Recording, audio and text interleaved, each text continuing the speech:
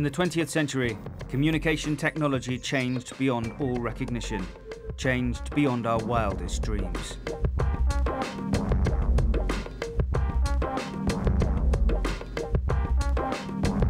Stand by.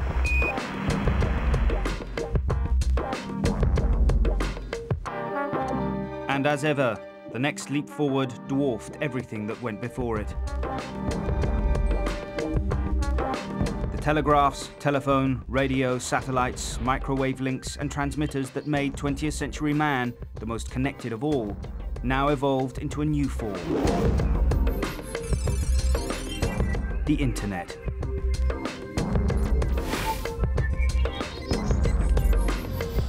With pure data coursing through its veins, the Internet reaches across every continent and connects the entire world.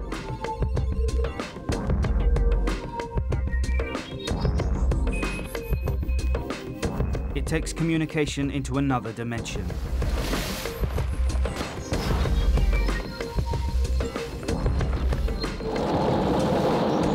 first artificial Earth satellite in the world has now been created.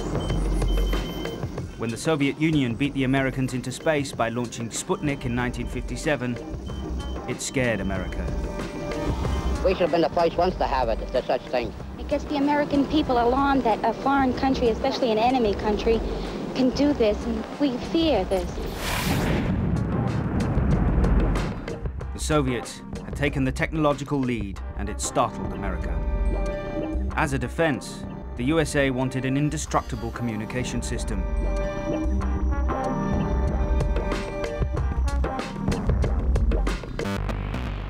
The answer lay in the grouping together of computers. A network of computers was assembled and interconnected. Each could talk to each other, each could transfer information freely, and multiple users could share the same resources.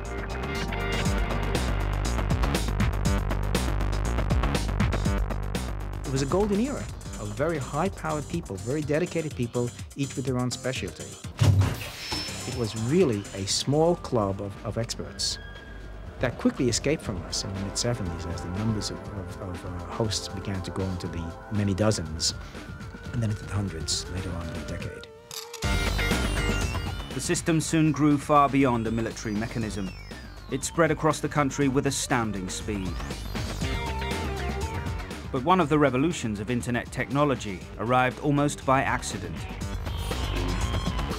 Email was an ad hoc add-on to the network. It was an easy task.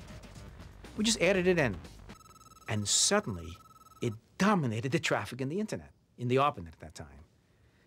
That was the first inkling that what was important about this new technology was not that computers could talk to each other, but that people could get into it and talk to each other and get engaged. Instead of a dry engineering task, it was a dynamic, social, human endeavor.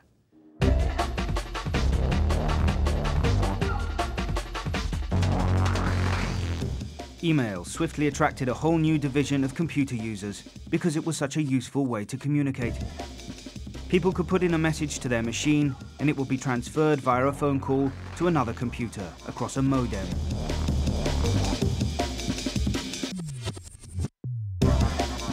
The same thing would happen at that machine. It could respond to the message or forward it. Conversations could take place and messages spread like ripples on a pond. Computer users in colleges and universities wrote programs to enable information to travel across all of the networks. The internet was born. And with it, chat rooms, user net groups, virtual worlds. The net was communication's newest incarnation.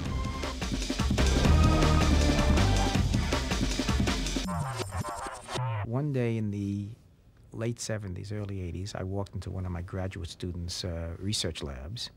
And instead of doing the research I had assigned them, I found them sitting in front of these computers, essentially surfing the net. They were on bulletin boards and chat rooms and Usenet groups and all the rest. There was something going on that I was totally unaware of. These new young graduate students had their own network. They were exchanging information, talking to each other.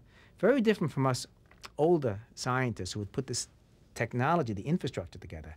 There was another phenomenon taking place there, and that was the birth of some of these Usenet groups and such like. like the Sorcerer's Apprentice, you know. It got out of control in a positive way. No one controls the net now. The 20th century was when man's communications truly came of age.